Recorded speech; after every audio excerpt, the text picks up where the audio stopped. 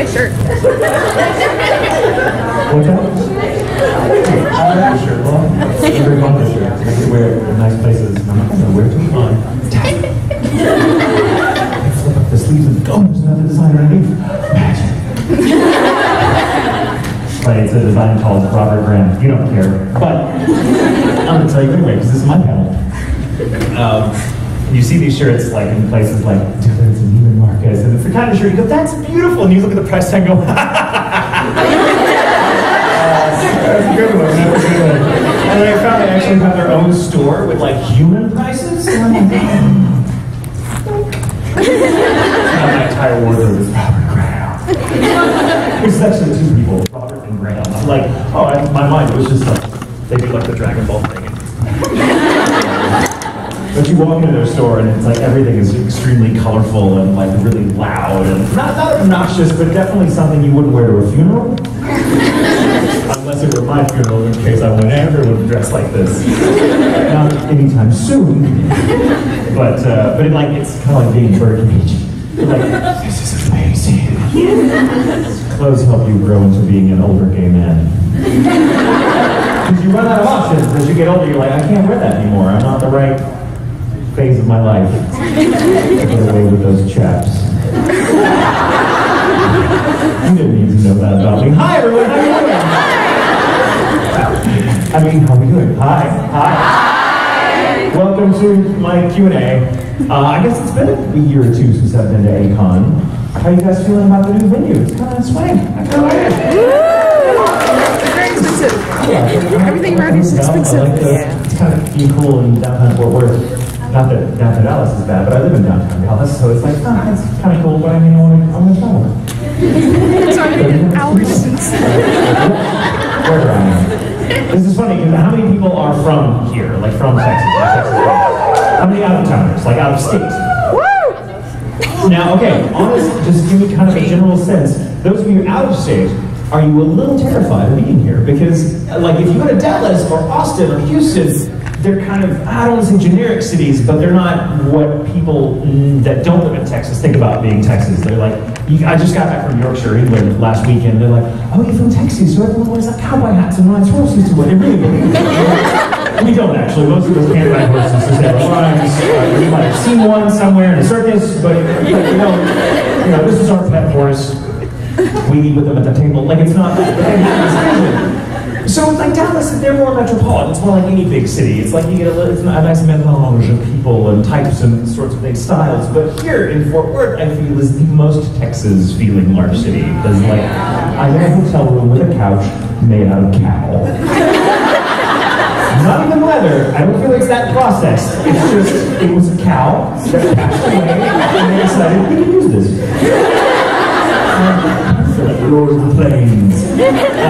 So this is very Texas. That's like Fort Worth is what people think of when they think of Texas.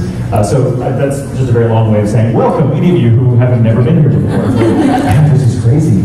I saw Louis Wainwright, a singer-songwriter who I toured, play here a few years ago, and he'd never been to Fort Worth before, and he was like, yeah, I always like to have a certain picture in my head of every city I play, and thinking Fort Worth, all I can think is you guys doing awful things to cattle. And you're like, it's true.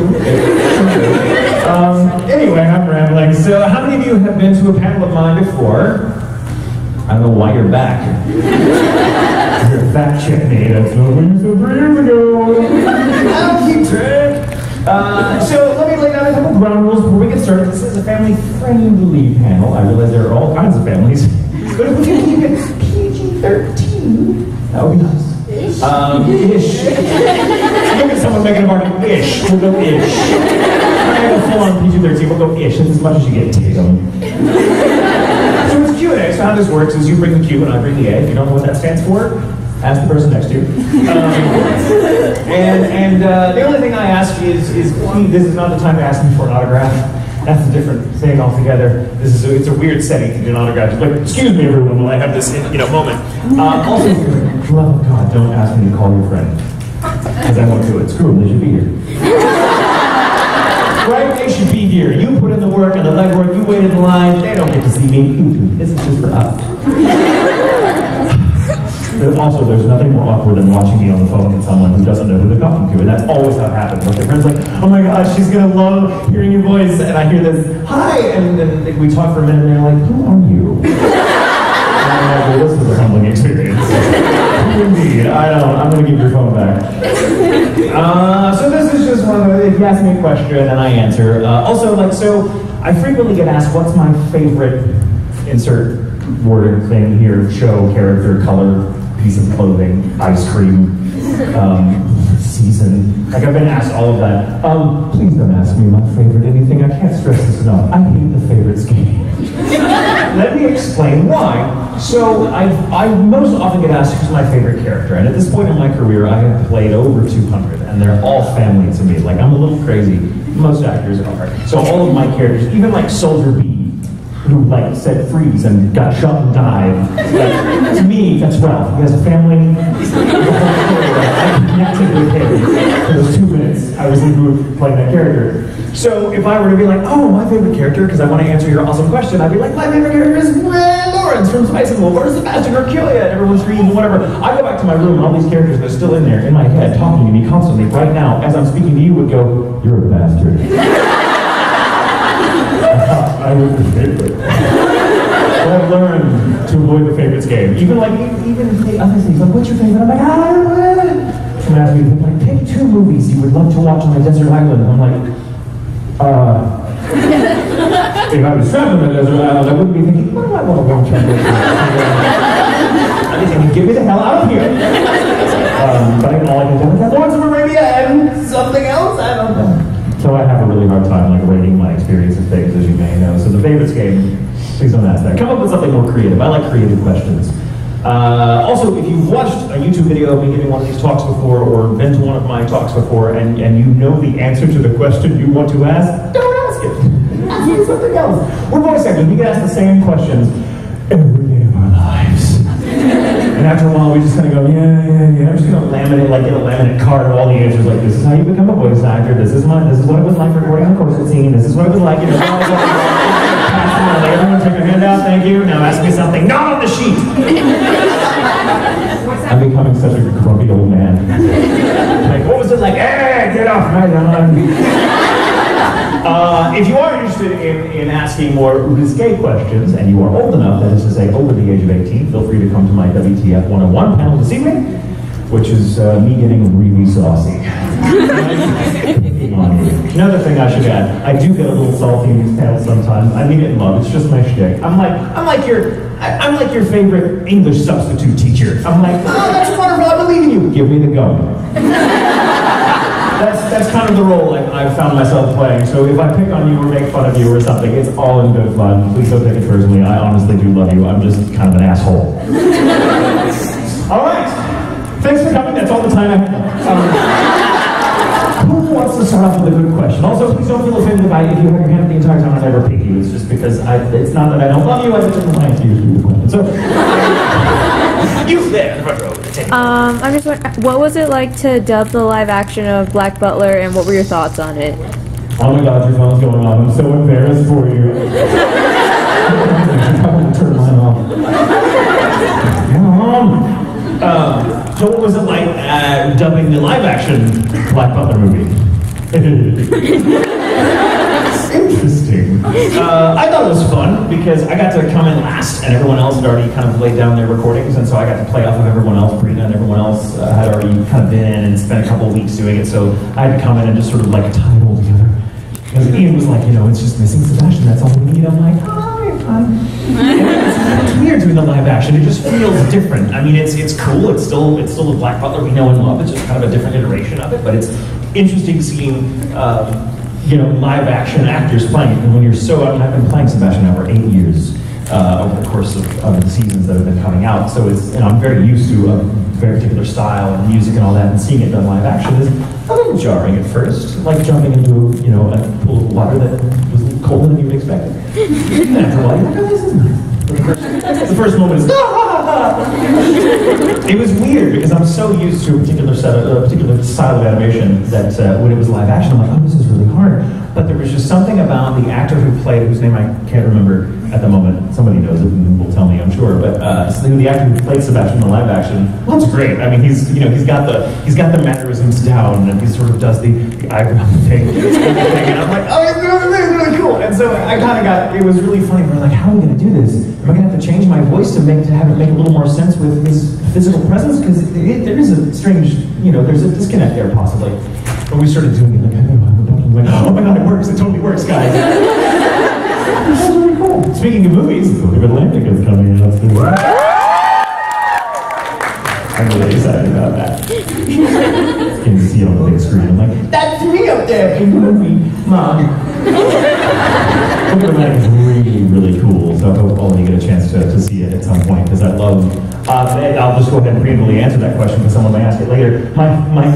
For me, the best part about that movie is Lizzie. Lizzie in that movie. Oh my gosh, she's such a badass. Like, up till now, she's kind of been purposely one of the most annoying characters in the entire show. And she's hysterical, but she's like, oh my god, if I was with you for more than 5 minutes in real life, one of us would die. But you see this whole other side to her in the Book of Atlantic, which is like, oh my god, that's brilliant. Oh, and Jeremy just kills it, just nails it. She's brilliant. Jeremy's one of my best friends, and like I love her acting. It's just on point. I don't even remember your question anymore. I'm just rambling. I just got another question. When you're working on adaptation, do you write for your, like, and if you're writing adaptation, you know you're going to be voicing it. Do you write the characters you play any differently than like everybody else?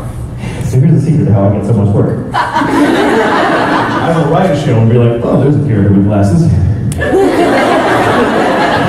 He's going to use a few big words. I honestly believe that half of my career is just been like, get Tatum and no one else knows how to say this. I'm like, yes, I just used the word obsequious. It's really awesome to go into an audition for a show that you wrote and then come out and be like, go home, bitches, I nailed it. I don't consciously do that. I will frequently forget about, like, when you're writing, you kind of act for all the characters that you're doing, especially with dub adaptation. One of the things you have to do is to sort of make sure that it can be performed. So you have to like focus on your breath. Like, so you'll write a line and be like, okay, now I have to deliver it to make sure that a human being can actually do this in the time allotted, because it's different than doing prelay where you can kind of, where they animate around your performance. Or any other kind of acting. Like, you have a very specific set of words you have to say and a very specific set of flaps with a very specific intent, and it's just everything has to be very focused and very myopic. And so if you write a line that's just a little too long, or maybe has a flap too long or a flap too short, or maybe in your head, oh yeah, that would totally fit, but you don't account for, oh, actually the screen is, you need a lot more breath, which takes more time to say, so these words won't actually fit in this flap or whatever. So you have to perform it. And you end up, I've written many a script on a plane, which makes me look crazy. It's really fun to try to explain to the person next to me what I'm doing when I'm like...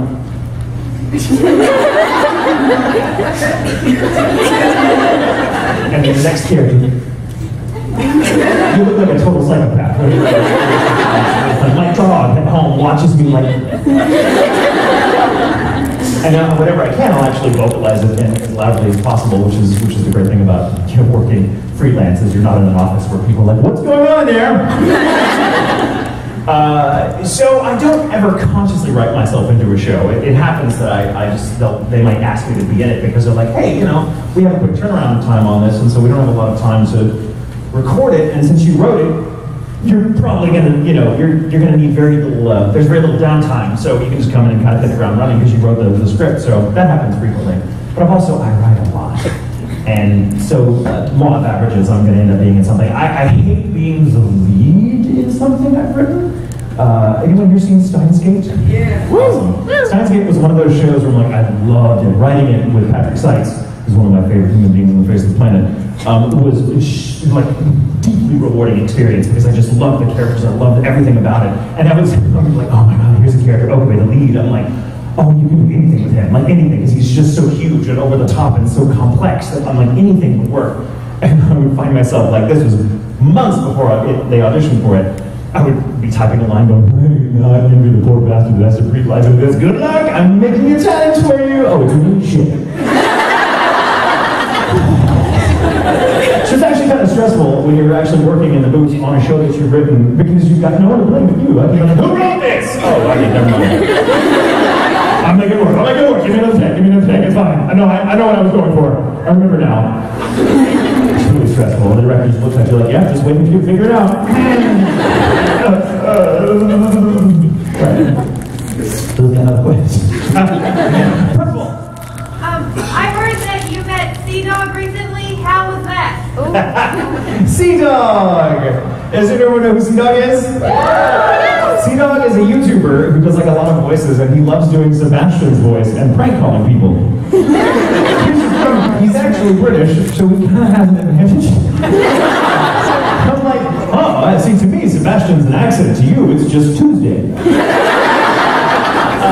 Which is, but he was super like cool, like nicest guy, and he was really nervous about meeting me because he's like, oh yes, I was hoping to go, and I'm like, wow, you sound really good, and he was like, well, you know, actually, this, and I knew who he was by reputation, and I'd seen a video of him in which his voice was featured, but not his face, so I didn't recognize him to see him.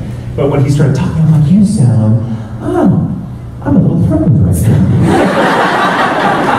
But he was wonderful. So I mentioned earlier I was in Yorkshire, England last weekend where he'd gone, and we met. So we did drinks and dinner together, just kind of talked about stuff. And it's weird. I meet a lot of people in this business who think they can do my voice, and I'm always a little disappointed because I'm like, what do I sound like? And they go blah blah blah blah blah blah, but I'm like, I don't sound like that. You're terrible, but you have to go, oh, that's good. Not threatened at all. Then he comes along, he's like, and just his normal voice, he's like, hello, I'm like, oh. He was like, yes, I was just wondering, like, you know, I'm thinking one day to sort of come to the States and maybe, you know, try it for a minute. No, don't. Don't ever walk into Funimation. I'm their print. It was so weird. So the thing is, I'll tell the story too because it kind of reminds me. So the thing about Sebastian is Sebastian speaks with what's called a received pronunciation accent. It's not how people speak over in England. It's a trained accent. Like no one, there's like 1,000 different accents in England depending on where you go. So we were in Yorkshire last weekend where they're like, hello! And I'm like, imagine, you know, Sebastian does not sound like a Londoner. A Londoner would be like, you know, yes, my lord. Different feel, sound like more like Michael Caine's Alfred. Different tone. But so that received pronunciation is like the royals speaking it, you know, and politicians speaking it. It's, you go to finishing school and learn it, you know, the ravens faithful, a sort of thing. No one is born with that accent. Just like very few people are born with what we in the States call the sort of neutral news anchor accent, you know, like, oh, tonight at 4 o'clock. Like, that person's real accent is probably like, tonight at 4 o'clock. Because they go for more neutral show in broader markets, right? Just a weird thing. So it was funny, I was really nervous about going to England and meeting all these people that I'm like, I'm an American, basically making fun of you as for a career. But they love it because I'm like, no, we don't actually speak like that. We just, you know, this is sort of like a posh accent. No one really uses it anymore unless you're like, you know, politics or something. So no, it's fine. It's not like we're offended by that. We think it's grand. And I'm like, thank God. But the accent, oh my God. So here's the thing that happens when you find yourself traveling to other countries to do cons, which happens on occasion. You're like, wow, you watched the devil over here? Weird, cool, awesome, thank you for having me. And in England, it was really stressful because I'm like, I'm actually here and everything is Sebastian. I'm like, oh, they're gonna judge me for the accent. I was prepared for a bunch of British people to like line up on my autograph line just so they could slap me. Like one after the other, like, hello, nice to meet you, bang! The next one, hello, bang! And she like just walk, I'm like, whatever. So the accent in Yorkshire is kind of middle England. It's like not quite northern. Northern is almost impenetrable. It kind of leads into like Scottish, Irish, the more north you go, and that has its own music to it and its own slang and their own words. Sometimes you're like, that's barely English anymore. But like, you know, Manchester and Yorkshire and Sheffield, like that's kind of like middle of the ground. So they have, you know, it's recognizable, but sometimes, you know, there are some people that have really thick accents. So they come inside, they come up to your table, and they say, and then, you know, they ask you to make something out of, can you show this to her? And you don't want to be rude and go, what? Because that's just how they say it. And I'm like, I'm not sure. And I go, can you spell that for me? I just want to make sure I spell it right. I'm a terrible speller, thinking that'll get you out of it. And what you hear is, yeah, sure. Pitch, I'm like, could you write it down for me? There was a lot of writing down. I'm like, this is perfectly good. And you find out they're saying, oh, Heather. Oh, Heather. They're like, oh, Heather. I'm like, you're right, it's nice to meet you. I'm just making up. They were delightful. Next question before I make more of an ass of myself. You in the red in the corner there. It's like you got the little spiky. Yeah. So during the charity auction, when you kissed and flirted, did you use tongue or dicky? I use tongue. Man, can I just say, the year before at that same con, I kissed Jerry Jewell, and he didn't back away. There was a man secure in his heterosexuality. He's like, fine, I'm listening for charity, whatever. And I'm like, oh, awesome. You, sir, are an ally. Ian was a little, I was just like, Ian, he was so much fun. Ian was like, we're kissing? I'm like, come on, we've known each other forever. We knew this was going to happen someday. But like, you see him and he's just like pinwheeling. Do not want. I'm like, it's for charity. I didn't actually use tongue. That would have been gross. I mean, not because it's Ian, but because I'm like, to use tongue on someone that clearly isn't enjoying himself. I'm like, you know, like, at what point do you go, oh, he's not into this. You know what'll work? Tongue. That'll win him over. Yeah. We're just one of the kisses, you know, like a stage kiss. It was for you in the back. Standing up, yes. Since there are so many Black Butler cosplayers here, how do you think Sebastian, like based on what you know of the character, how do you think you would react to seeing a sea of Sebastians here? Because it's Sebastian, I think he would look around and be like, amateurs. Actually, I think he probably would kind of ignore them and be more focused on the grills. Like, oh, that's a grill.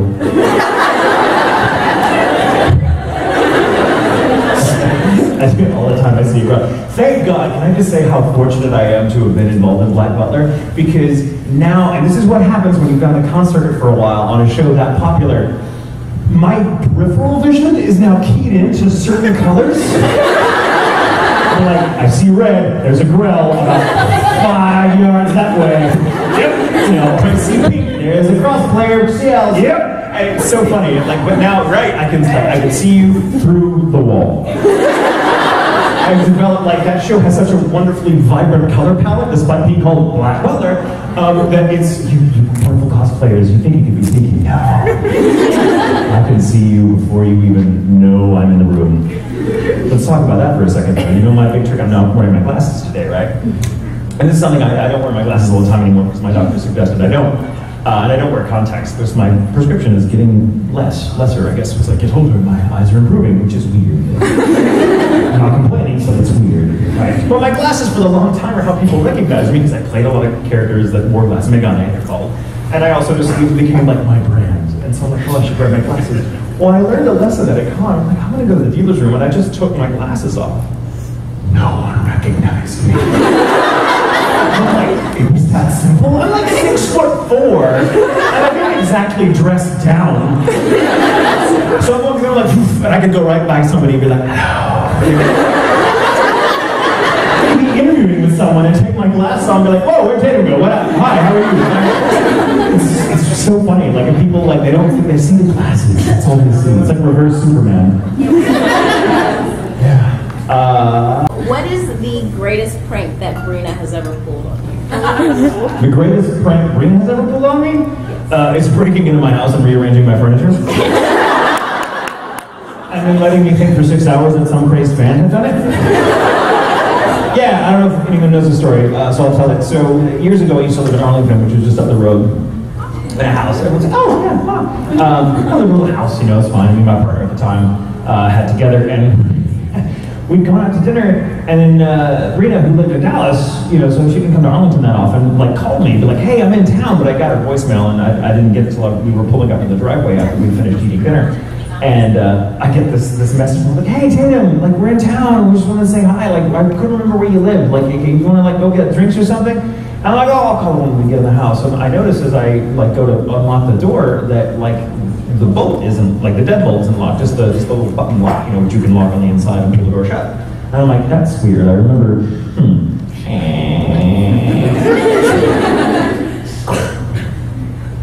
why is my couch over here? Why is the chair, why is the...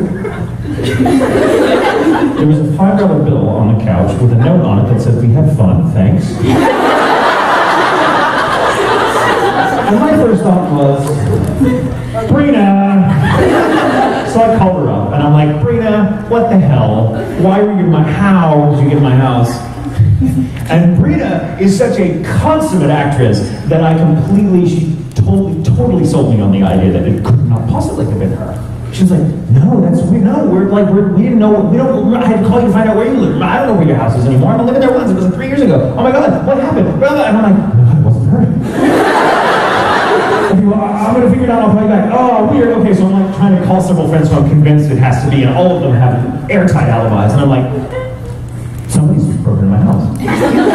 Somebody has broken into my house, and done, like, they've not even stolen anything. They've done something even weirder. They've rearranged my furniture. Why would they do that? I'm like, there's a clown with an axe hiding in the cupboard. I know it, I'm not sleeping here tonight. We're moving! And I had this experience, and my partner was like, calm down, it's bound to be someone that's prank a prank, we just haven't figured out who yet. It's someone we know, because we know where we live, it's whatever, blah, blah, blah, blah. I'm like, okay, calm down, fine. After being like, no, we must! Finally, I'm even keeled. And I decided to go to the freezer, or the refrigerator, and I open it up, and there's a 6-pack of beer. That I'm not much of a beer person, so I'm like, that wasn't in here yesterday. I open up the freezer on a whim, and there is my favorite brand of ice cream with my name on it. Like written in like psycho, like and I'm like, we're calling the cops! That is a weird conversation to have with a police officer who has no idea or cares who you are. They're like, well, no one took anything. But like, you don't understand, I'm kind of a big deal. And one year, the thing is, like, not long before that, like, had been Halloween. And this is a true story, and if you're here, I just want you to know how close you came to know where I lived. But we had trick-or-treaters, right, all the time, and I never thought nothing about just opening the door and handing people candy, because it's trick-or-treat, Halloween, whatever. It's got this big bowl of candy, the doorbell rings at like 9 o'clock at night. And I go open it up, and there are 2 Black Butler cosplayers, big you please, right on my front porch, like probably in their late teens, and they look smashing, they look great, but one of them is dressed as like CL in the dress, and the other one's dressed as Sebastian, and I go from like, hey, and I go into like, I immediately go, like, my first instinct is to do what I would do to come back, hello, I'm like, I can't do that, don't do that, so my mind goes, flips to Texas, and I'm like, well, how y'all doing? Y'all should be playing there.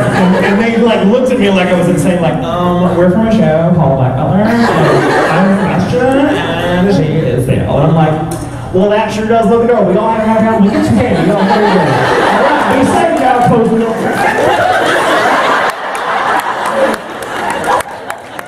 No. So that happened just like maybe a year before Brina decided to creepy crawl my house.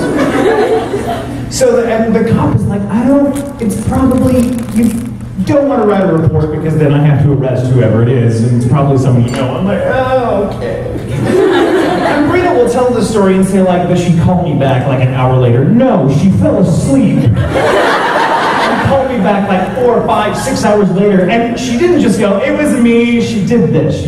I pick up the phone, still like unable to sleep, like shaking, eyes wide, red. Yeah. Did you ever figure out who did it? No. I had the police here, and I don't know. It's just I don't know what to do. I'm kind of freaking out right now. I think I want to spend the night at a hotel. I feel really weird. She's like, well, okay, I have a weird question. Did they like leave anything in your fridge or your freezer? And I'm like, yes. They like left a pint of like my ice cream and then like beer. And she was like, oh my God. Someone did the same thing to me. And I'm like, oh my God, we're all gonna die. Someone tonight. is their way of playing with this, and Brina just lets me freak out for 5 minutes. She's like, it's me, dumbass! I'm like, oh. I tried to get her back, but I'm really bad at pranking people. I tried to get her back at the con, long story, it just fell flat. She wound up pranking me at the con, even worse. Because she was like, well, I know you're gonna get me back, and I'm an overachiever, so it's on. She wound up like getting me on stage and saying, like, here come the clowns. Or sending the clowns to me, like on my own terrifying version. She wrote just for me. Oh, I love that woman. Oh, that was you. Out of all the anime characters you've ever played, who do you think you relate to the most? Or Honestly, I relate to all of them. So this is, if I can speak like this, maybe I can do it for a moment. I've come to learn that there is no such thing as the character. Like, they are just different facets of our own personalities. And one of the things you learn, the craft of acting, is learning how to be open to those parts of yourself that you don't necessarily identify with, but that are nevertheless in there somewhere. So it's not like I look at the character as like a magical cloak that I put on. Now I'm Sebastian, now I'm Kyoya. You know, I mean, at first you kind of think, oh, that's really cool, but you realize this is just me. This is just me in a new context, with maybe an accent or a different voice that I don't often use, but this is me. And it's real for you as you do it, because you come to think, you know, like everything is just me reacting to the set of circumstances that this character finds himself in, and it just so happens that my voice fits what the director thinks ought to work. So I've related to every character I've ever played, like deeply. I can't think of any character that I've not been able to sort of connect with. Because one, it's my job, and if I'm ever working on a show, I've been asked before if I've ever worked on something I hate. And I'm like, no, never, because I mean, that's not, if I hate it, then I'm doing my job at it. You know, like, I'm an actor. If I can't find something about the character or the story or the process I'm doing to get me through it, even if, I mean, I've frequently worked on shows that I am not the audience for, but then I'm an actor. It's my job to make sure that the audience it is for gets a good story. So I connect with every single character, and that's what the great part about it. It's just me. It's just me. Oh, it's just me. It's Sandy Meisner, an acting teacher who I consider like my biggest inspiration, famously defined acting as living truthfully in imaginary circumstances, which I think is a great way to define it, because I just find I want acting is like just you kind of put yourself in someone else's skin for a little while to try to be someone else, because that's the appeal of acting originally, especially when you're young, is you just want to act, you'd rather be anybody than who you are. So I don't want to play this character just so I can forget myself for a few hours or a few days or whatever time I have for the show. And you learn, like at the end of a Scooby-Doo episode, it was me all along. So it's really rewarding. That's how I look at it, and I look at the way I relate to characters. Even like I said earlier, Ralph, the guard, A from Conquer of Shambhala, like who seriously just said freeze. Like I had a moment with that. I was like, oh man, he's dead now. I get really wrapped up in it because I'm just tapping into things of my own. I'm just the biggest thing about acting that makes it possible, I think, is one's willingness to just open up. I'll repeat it. It's just the willingness to open up and let yourself be vulnerable to facets of your own personality that you don't identify with. You may look at a character and be like, oh, I hate that guy. I don't even, like, I would not want to sit across the table from them. Like, I hate that person, but they're in you somewhere. Like, somewhere inside of you is what made this person who they are in your perception. And so you can get to that and you kind of make this uneasy truce. Well, we're all human, we're all connected, so even though I'm not actually a demon who wants to eat someone's soul, somewhere inside of me is that same impulse that everyone shares. Like, somewhere inside of me is a Sebastian, somewhere inside of me is a Kyoya, even though I've never been a rich kid, or that suave. Somewhere inside of me, these things, and I'm like, wow, acting is just like getting past all the BS that you tell yourself about who you are, so that you can let the character come in and make a home in you. And it's gotten really deep for a second, I'm sorry. But that's what I feel about that. Thank you. Now we'll go to you. You had a question. Okay. This might seem like a really personal question, but... You're standing up. I'm a little frightened. Do you like pineapple on pizza?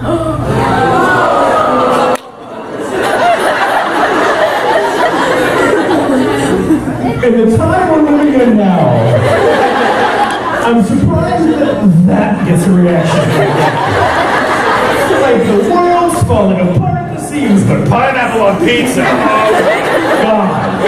We're going to hell in a handbasket, guys. Pineapple on pizza. Anything else is fine, but that, too far. That's a bridge too far. I've had pineapple on pizza. It's not my favorite, but I'm not like, pickle flip, who cares? Put pineapple on my pizza.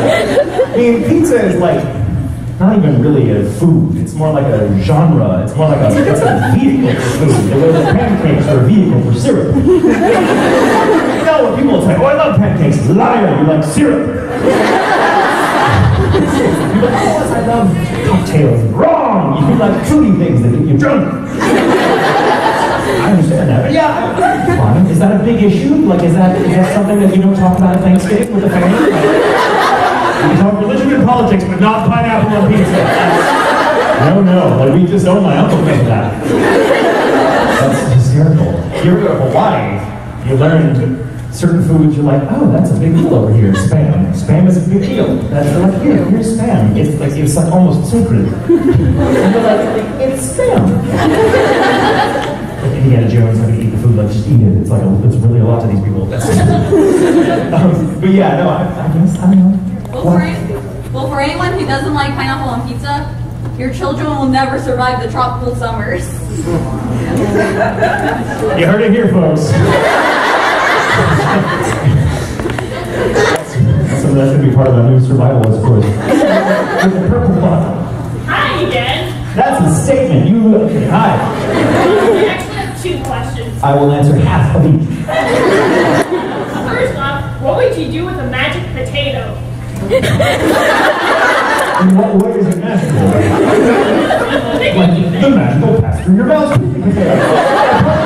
That's what superpower. Like, the superpower goes right through you. A magic potato? And what would you do with a magic potato? Like, Leviosa. Whatever. I mean, I'd have to know what I was getting into first. So, like, mashed potato is a little broad. What's your second question? This is more of a confessionals question. All right. If Mickey Mouse had to pick a kimono that Bartholomew picked for him, what do you think it would look like? A lot like the shirt I'm wearing now. Has everyone here seen Confessionals? Oh my god, go watch Confessionals! It's like a little web series we're doing where like myself and Brandon and Jeremy and Bryce and Jamie and Aaron and like a ton of voice actors are playing like over-the-top versions of our real-life selves. And it's super funny. I get to play a guy named Mickey Malcolm, and Brandon gets to play Bartholomew, his partner, and we're like that couple, and it's really funny. Like it's sort of like The Office, where it's sort of a documentary style, with little cutaways to us going, well, you know what I thought about that, and it's super funny. John Christie wrote and directed it, and we actually filmed some of it in SAC Anime last year, and so like we got the audience involved. There was a scene with a panel where Jeremy and I, who were total rivals in the show, like we hate each other in the show, and we end up having a fist fight at the end of the episode. I don't want to ruin it for you. Read the Confessionals. The first 2 episodes are up on YouTube. Just type in Con, like C-O-N, all caps, Professionals, and episode 1, 2, and you'll see some really funny stuff and some surprise guests. Show up because, you know, we're actors. Love that. You with the white fedora. Yeah, have you done your Sebastian lines yet? Have I done my Sebastian lines yet? Did you get here late? Should I do my Sebastian lines? Okay, I'll do my Sebastian lines. Everyone's having your ears. And we'll let the phones come out. Like, we don't care. What do you say? Like, the minute you say something we already have on DVD at home, we're totally going to do that. Okay, ready? I'm going to do this once. I'll do his 2 lines. Okay, the first one is, yes, my lord. Wait for it. Don't scream yet. As a rule, I'm simply one hell of a butler. The shockwave. So funny. In Britain, they're really like they tend to be very sort of stiff-upper-lipped. And they're like, oh yes, well done. But like when you would say that line, they'd be like, they would scream just as loudly as you. And like, Britain, you have a reputation to uphold. You are ruining it. How do you think Kyoyo would confess and or propose, like his left his own last place? He wouldn't. Kyo would wait for them to confess their love to him. That's Kyo.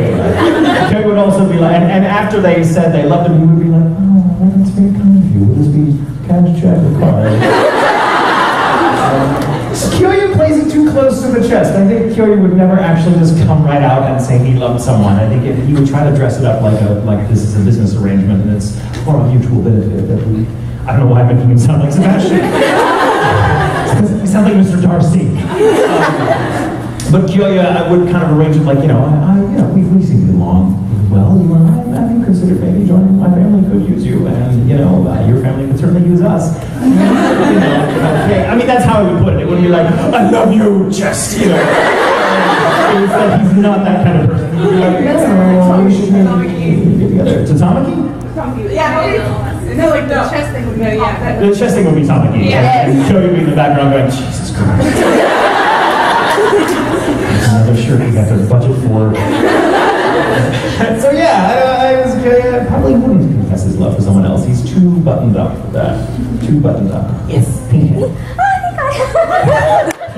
on. Okay. It's my birthday. Happy birthday. I would like if you could sing happy birthday in Sebastian's voice. Sing it. Or sing. I feel like such a bastard. I was in line for. I'll hang on. Give me a second. I'll bear with me. But I was in line at a Starbucks. This wasn't even at a con. I was in line at a Starbucks and like in public, in like normal, boring life. And I'm not used to anyone ever recognizing me because why would they? And then this girl comes up to me. She was very sweet, but she's also like 25. And I'm like, you're a little old to care about your birthday. I mean, I don't know. Maybe that's just me going. I don't know. Maybe you're that age, but she was. Well, let me explain. She was a little extra. She was a little like. She was like, oh my God, you're Sebastian. I love you. And she was loud and huge, and all these complete strangers in line were like looking. What's going on? Hi, well, happy birthday. She said, no, I want you to sing it. I do not do well with you ways to manage yourself in daily life. Like, you do not know who I am. And so I finally said, are you comfortable with me too? In a public place, the way strangers are happy birthday. And I wish you happy birthday. I'm not really comfortable. She said, but you sang it once on YouTube, blah, blah, blah, blah, blah, blah. And I'm like, well, I was at a con, and it was a different set of circumstances, and I wasn't in line. Well, I was trying to be very nice. I was like, I didn't want to, I wasn't like, I was just like, well, I don't really, can we get down a little bit? You're in the 12, we need you in the 4. They're looking at me weird, and they're going to ask me questions like, why is that girl? I don't know, she thinks I'm Ben Affleck or something. So, and I kind of got mad at her, and I was like, I shouldn't even tell the story, but I'm such an asshole. I was like, no one cares it's your birthday but you! Because you were born today. Actually, give me your phone. I'll call your mother and apologize. I didn't say that. But I was like, it's your birthday, but that doesn't mean I'm your slave. Happy birthday. Run along now. And she was like, and I'm like, you didn't do anything. But happy birthday. All right, I would like all of us to sing you happy birthday. What's your name? Rosa. Rosa. All right, everyone ready? And I'll sing it in Sebastian the best I can, but help me because I'm not the singer. All right, ready? Happy birthday to you. Happy birthday to you. Happy birthday, dear Rosa. Happy birthday to you.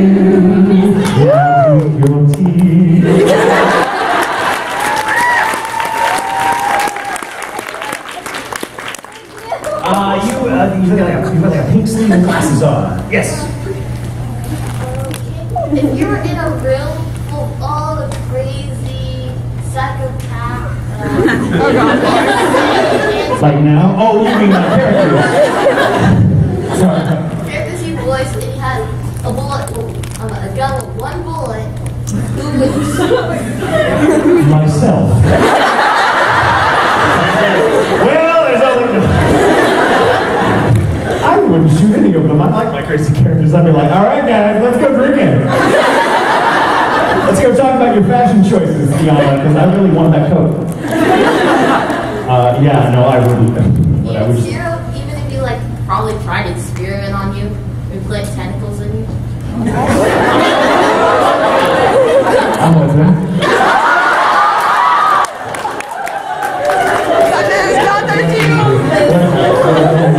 Can I just say, after saying something like that, the fact that hands immediately shoot up, I'm like, where are you going? I'm like, oh, he's taking a little bit of tentacle ahead. You there, right? What do you think about all the people who are buying Black Butler body pillows? I agree. I do. I may have one myself. What? He's bad. I'm not made of stone. Well, I have a Commander Irwin pillow too. Dry jaws. You done. What was it like going back to work on the Steins Gate movie? Oh! Okay, so getting back to Steins Gate, right, it was a hugely emotional experience for me because I got to ride along with Patrick Seitz and be the lead, and there's just a great cast, and the Colleen Klingbeard, the show's director, was wonderful. Like, it was one of the proudest things I've ever gotten to be part of. And several years later, they finally came out with the film, which was its own thing. It was like a continuation of the series. It wasn't like a recap or something. It wasn't like a cash grab. It was an honest addition to the canon, and it was beautifully done. And it focused more on Kurisu. And it was brilliant, and I got to write it and then begin it, and I just, it was so good to revisit that territory. Also, so much of my life has changed. When I was writing and voicing Open Bay, 6 years ago now, very different time in my life. Very different time. Dark time in some ways. But now, like, things are better, so I'm like, getting to revisit this. True story. So my partner, Brandon, who, everyone did you not know? Or like, me too, I get it. But he lived in Japan for a while. He's fluent. That's how we met, actually. We met at the concert, and he was interpreting and didn't know who I was because he always watched Japanese. And I was like, we're going to get along. But he lived in Akihabara, which is where the show takes place. And he would watch it when, be like, oh my God, I know that building. These are all real locations that they use, that they just, animated, but these are real places. And there's a scene like when they're on the stairwell. He's like, I know that stairwell. That's the stairwell from like this building to this building. I use it all the time. It's right out of the K-Book store. And I'm like, oh my gosh. It has a weird resonance for me because that show helped me work through a lot of things in my own head that helped me. And then Brandon, like the fact that he was living in Akihabara at the time when I was writing that, and he'd come back, oh my God, like, this is like, it's weird. So the show really kind of just sort of played a role in my life I never expected it to. So getting to revisit it in the movie, which just happens to also be awesome, was great. It was a great way to kind of, not necessarily wrap it up, because I don't want it to be over, even though it might be for all I know, but it was just really great to kind of revisit and be like, oh, it's like scrapbooking. I'm like, oh my God, this is really wonderful, like really interesting, dazzling period of my life, and knowing that like there was reality there, like, oh, these are things I was actually going through at the time, and Brandon was actually living here at the time, and just really neat. You don't get that chance very often. Steins Gate, though, the movie, see the movie. Free. Do you have any interesting pet experiences, such as with Cthulhu the octopus? I had that experience with Cthulhu the octopus, Chewy, his name was. I have a French bulldog now who loves to fart. I mean, fart, it's adorable. It smells horrible. Because he's freaking cephalic, so they take in a lot of air when they're just eating, and so and it has to come out somewhere. And it comes out, and it brings a lot of foulness with it. But the sound is adorable. It's like your butthole just blowing kisses. I'm like, oh.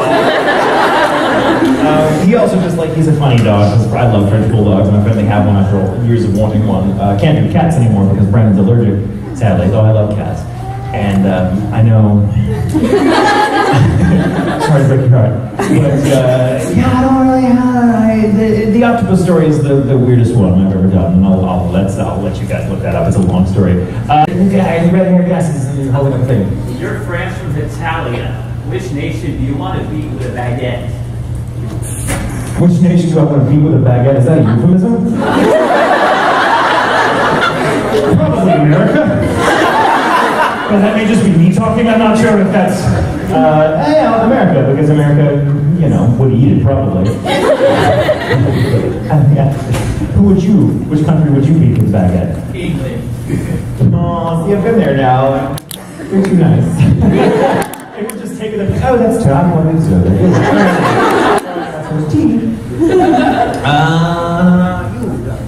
Yes. Okay, what? Can you give me a hint? Can you throw it? Yeah, can you bring it down? You pass it. Pass it down.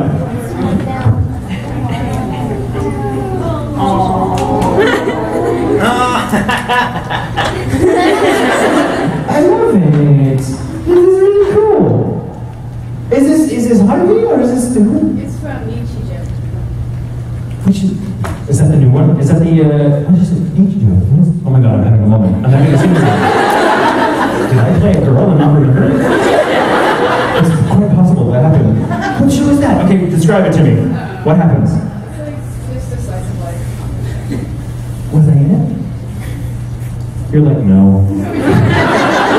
Oh, I shall have to watch it now. I wonder why they didn't cast me. You're really talented, by the way. Thank you. Is this what you do? Like, do you draw? You're not. Jesus. I play piano. You play piano too? I play piano. I know. Super related. That's awesome. You're very talented. Please keep at it. This is really awesome. I shall cherish this and watch the show because what you wrote down on here so I can remember what it is. Thank you. In the very back row, I see pink hair and a little. Yes, you just pointed to your head. Any notable shenanigans or bloopers while you're voice acting?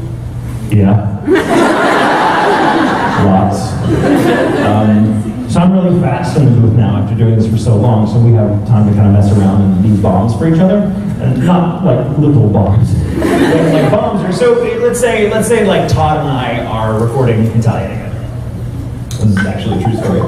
And let's say that it's a scene where France has a line to say, and it's a long line, but Todd isn't recorded yet, and his character is supposed to respond to what France says. So I know when Todd comes in later, he'll hear what I put in the mouth and have to respond to it, even though it's not what he's expecting because he's got the script. He's like, well, that's not what Tatum should be saying. We all do this to each other, especially if we've known each other forever. We'll like be like, hey, Todd, let's cool it up, good luck, you know, whatever. There's a scene in, I think it's Italian season 3, where France is telling Italy about the birds and the bees. And he's like, well, two people love each other, and then it's like straight up like 10 seconds of beep. It's not beep. Well, the beep was in the Japanese, but we're not gonna put the beep in there until post. So whatever I say, Todd will hear. And has to respond to it.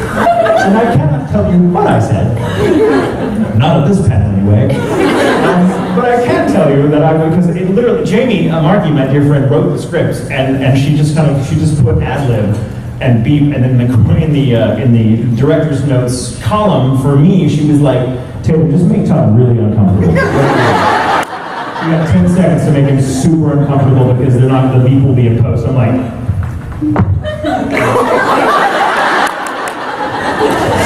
so I was like, well, two people love each other, which 10 seconds is an eternity in the booth, especially for a show as manic and energetic and with the rhythm that Italia has.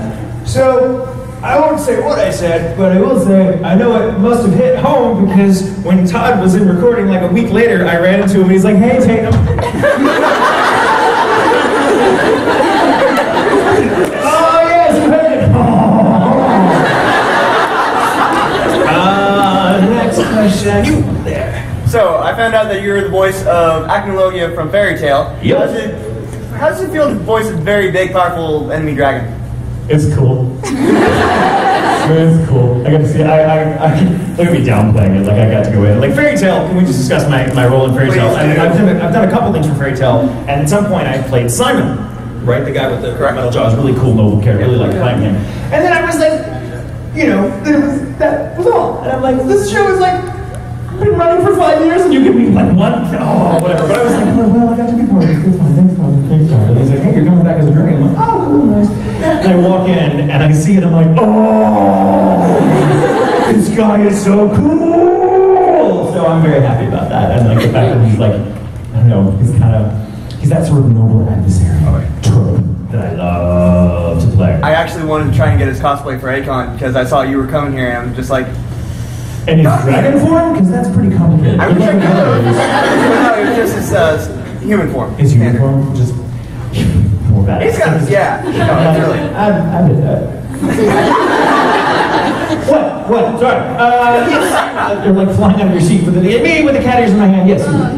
How would you feel if you were locked in a room for 4 hours with every character you've ever played? Can I have the dog back? I feel that way every moment of my life, actually. Like, that's part of the weird, like, sort of residue that stays with you after you've acted for a number of years. Like, all the characters are in here, so I do feel like I'm locked in a room with all of them. Because it's like every character is like a new revelation about yourself. It's like, well, I didn't think I had that in me, but apparently I do. Well, this is coming to the table now. So it's kind of, it's weird, but I'm used to it. It's part of, you know, it's part of acting, I suppose. You have a follow-up question? Yes. Yes. Do you like give them like a scene at the dinner table or something, like they're No, because they're just here in my head, and so like I picture them in their own little context, their own little worlds, all like they're on a Skype interview, I guess, how to describe it. And usually, depending on, and they'll come out, like they're useful in day-to-day life from time to time. So I'll be like, oh, I'm not the kind of character that can, as a person, I don't feel comfortable like bitching at someone who's just done me wrong. So I'll go to kill ya mode, and then it becomes the thing. 5 minutes. I have 5 minutes? Thank you. All right, lightning round. This will not work, I know, it never does. Yes, how's moving? Yes. Okay, so as a vocal performer, I'm sure that you have like techniques and warm-ups that you use to get your voice ready. Was there ever a time where you had to look outside of acting techniques, maybe like singing or other forms of vocal performance to voice a particularly difficult character? All the time, actually, and I continue doing that. I frequently look to like all sorts of performance for one things. I sometimes will look at like yoga techniques, things like that, because it's just, one of the really cool things about acting is that you're kind of pulled in 1,000 directions into like motion. I didn't know that was a thing. You might play a character that has a profession that you've never thought of, and then you're like, oh, I want to do a little research. I'm like, that's really cool. And you go, oh, I'm going to actually do that thing for a little while. So I've had experiences. I had musical training. I was a pianist. I actually went to school to be a classical pianist. And so I approach the craft very musically, and I tend to take care of my voice similarly, or I'll memorize lines with a certain tone, like a certain music to it. So yeah, there's a lot of different disciplines I've used that I've kind of married together to approach the craft. Good question. Who with the red shirt kind of toward the wall? When your furniture got moved, after you found out who did you reconsider replacing it with furniture? I kept what Rena did. It was actually kind of nice. That was very fun choice now. Thanks, Rena. Like the maroon and the glasses. It was a noble effort. No, the food in Britain is very, very bland. Like, they don't believe in a lot of spices over there, but it's very hearty. They have breakfast like 3 times a day, which is called like, oh, eggs and sausage. I can do that for every meal for a while. So I'm like, oh, okay, that's fine. But like, it's not a very, here we're very spoiled because we have so many different influences, especially coming from like the Southern American continent. We have spices that they don't really get over there. That they're not accustomed to. So it's pretty bland. But they do certain things really well. They do desserts really well, and they do like meats, like sausages and like shepherd's pie. I'm very fond of shepherd's pie. Not so much haggis. Oh. Haggis is like eating old meat out of an old lady's purse. And you have to eat the purse. You pink hair and cat ears. 2 minutes. What would you do? What do you think would happen if Demon CL and Sebastian were in Enter the Host Club? That face was never broken. Sebastian. Oh God, I think I don't even think about that. You'll become, I just think of, whoa. I just imagine CL dressed up as the clock tower now. All right, I have time for one more question, and then I have to go. I love you all. I'm gonna go with you with the red wig right there, and the bow. Has there ever been a time when you want to travel to a country you really want to visit but couldn't? No, yeah, I used to travel. I traveled a lot when I was a kid. I used to travel with my father all over Europe and South America all the time. In fact, I got to know Europe a lot better than I got to know the United States, because we didn't travel as much there, and now I'm seeing more of the United States in this phase of my life than I ever did as a kid. But yeah, so I've been to England like tons of times. I've been to like Germany and Spain and all that, like multiple times. So like weird little out of the way, like non-touristy spots, because it was from my dad's work. Belgium? Yeah, I've been to Belgium. Yeah, so I was very lucky to travel. I love to travel. So I haven't yet had the experience of not being able to go somewhere. If I'm not able to go, it's because like my schedule is keeping me here or something like that. But I'm really good at travel a lot, so I'm very happy. Travel, I don't know, I don't think I'd be the same person if I hadn't traveled so much. So